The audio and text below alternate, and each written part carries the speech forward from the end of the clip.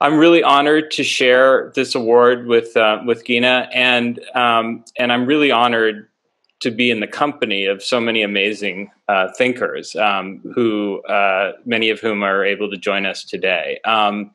I did not know Bob. I corresponded with him, but never met him in person. But one of my mentors, Ted Marmer, knew him well, and I feel like through this long association with this great organization, I've come to know him. I feel like Bob's spirit kind of breathes life into everything that we do, and I feel that deeply as I accept this award in his name. The I was thinking back to my long association with the Academy, and as was noted, I was on the board and served as vice president. And I was reminded that in 2007, I actually organized the annual meeting at which we talked about many of the issues that unfortunately we're still talking about today. And the two other organizers were Regina Jefferson and Maya Rockamore, and this was before she was Maya Rockamore Cummings. I'm going to say a few words actually from the speech that I gave back then. But first I want to say just a little bit more about Bob. I have to say that maybe that's because I studied under Ted, that I was sort of taught that the Holy Trinity was Altmaier, Ball, and Cohen, and I never met any of them, but I know, but there was this sense when you studied with Ted that that there was this wonderful thing, social insurance, that if you did not understand, you were missing just a fundamental feature of what made for a good society, and I think that's what the Academy tries to convey, and it's what I deeply believe. I hope this is not too off color of a joke, but some say that Bob Ball believed that social insurance should be from cradle to grave. And just looking at his commitments, I'd say he believed that his belief in social insurance was so strong that it should be from erection to resurrection. Okay, sorry, that was really bad, but I have another joke, and it's also got a kind of religious theme, but it's not quite as ribald. And you may have heard this, stop me if you've heard this, is Wilbur Cohen gets to heaven, and he says to God, he says, and I'm sure, by the way, if there's a heaven, Bob and Wilbur and Arthur Altmaier are all there.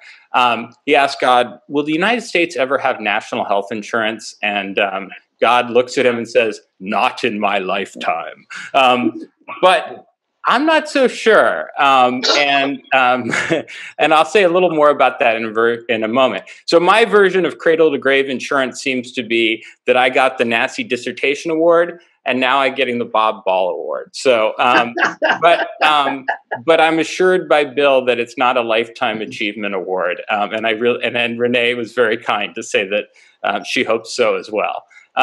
So.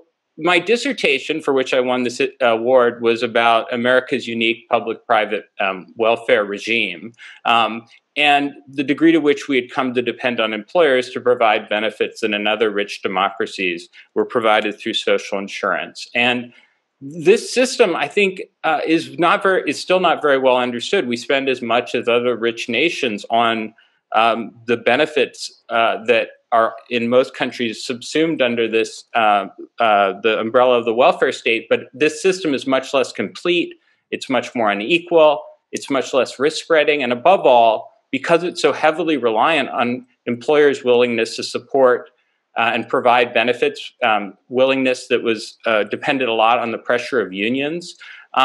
It is also unraveling before us. And in 2006, as noted, I wrote about this in a book entitled The Great Risk Shift. And I pointed out that as employers have outsourced their responsibilities and their workers and offshored their production, and as unions have declined in the United States, that this shift of risk onto Americans has played out in almost every domain of economic life, from job security to work-family balance to retirement and healthcare.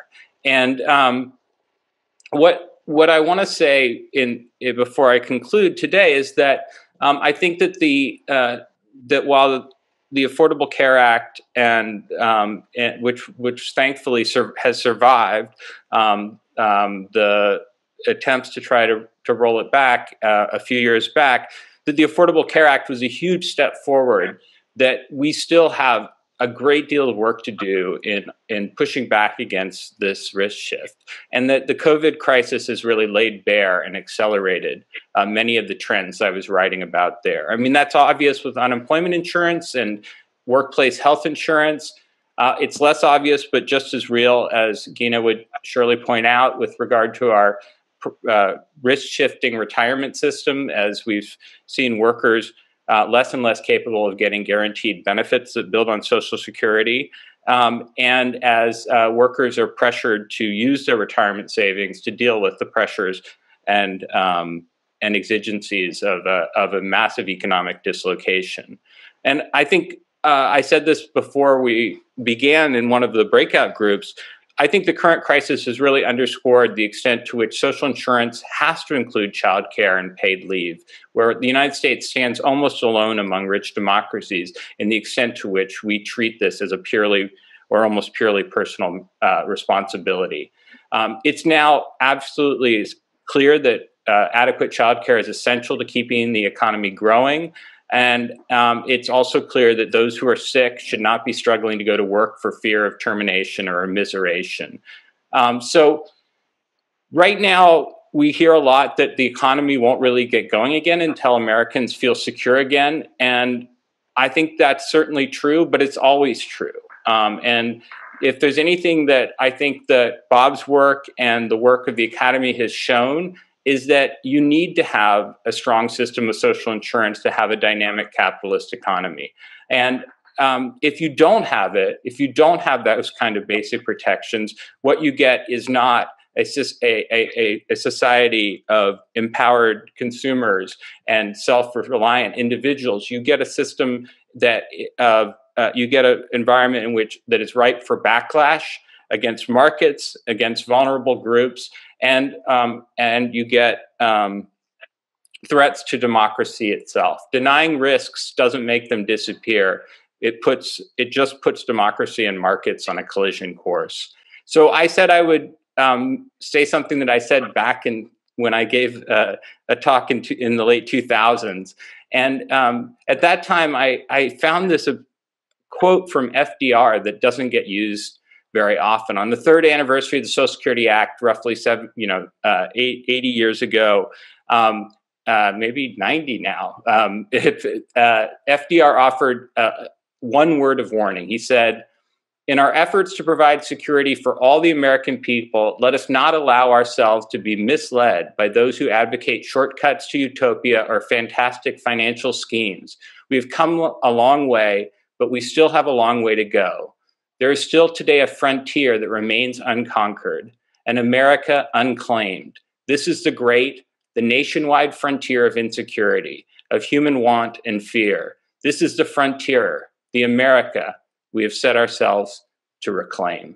And I am so honored to be able to accept this award from an organization that has been pushing back this frontier, and from a group of people who have committed themselves to a world of greater security and equality for all Americans. Thank you.